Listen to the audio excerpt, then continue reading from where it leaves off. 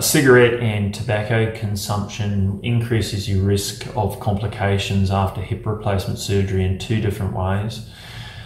There's the complications that are related to the wound itself, wound infection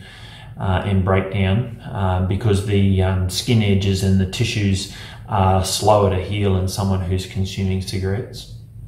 And there's also those complications that are not related to the wound, for instance, lung pathologies and pneumonias, deep venous thrombosis are also increased by cigarette consumption.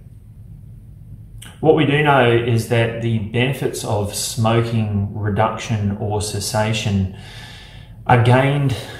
quite early on in terms of surgical risk mitigation. So even if you can reduce your cigarette smoke even just a little bit, or even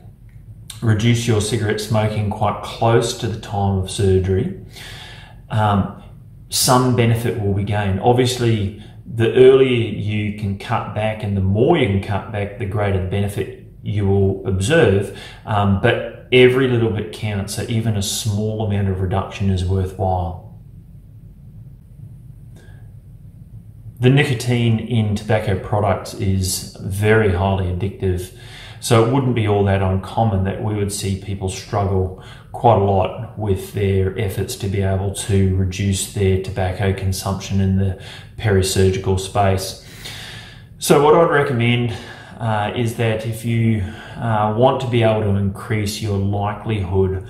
of being able to reduce your tobacco consumption in a meaningful way,